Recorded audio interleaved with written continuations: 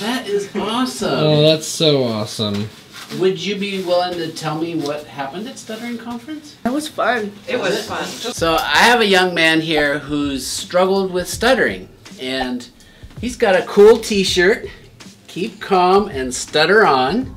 I like it, I like it. Where'd you get this t-shirt? At the National Stuttering Conference. Awesome. So, I didn't know there was a National Stuttering Conference. That's fantastic. And what would you say was the main thing you learned from that conference? the main thing I learned is stuttering does not make you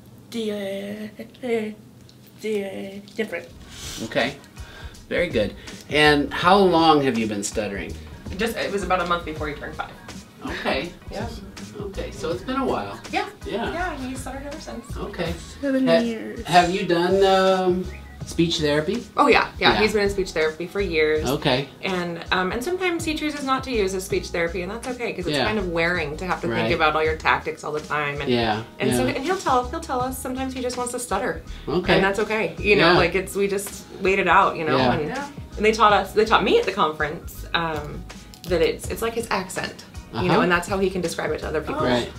Well, it's like, so the whole world has their own accents. It's Right. like, I have my accent. That's cool. So I'm not the only one. I have an African accent because I grew up in Africa. Oh boy. Oh, now I am in trouble.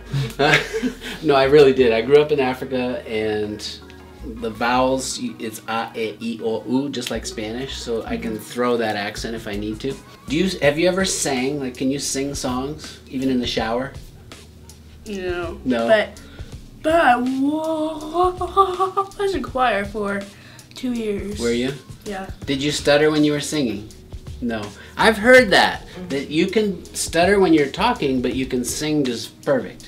Isn't that interesting? Yeah, it's weird. That's weird. That's amazing. Anyway, I wanted to thank this young man for sharing this, because obviously, you know, some of us have different things like a stutter or a different accent, or there's different things about us that make it, let's just say, noticeable to the public, and then sometimes the public can be cruel, right? I mean, you've probably had times where people weren't very kind. Yes. And, you know, we've got to, as human beings, be kind to one another. Perfect imperfections.